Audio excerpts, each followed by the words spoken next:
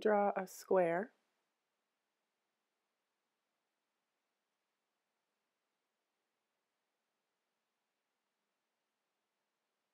On top of the square, do a triangle.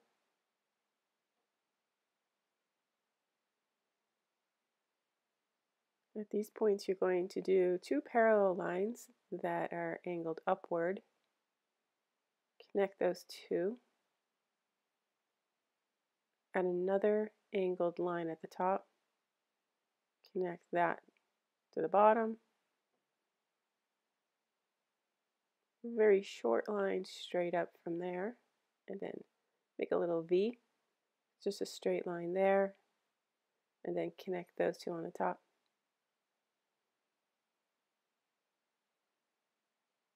I'm going to do a really wide V that's upside down, and then a straight line on the top. A very skinny oval.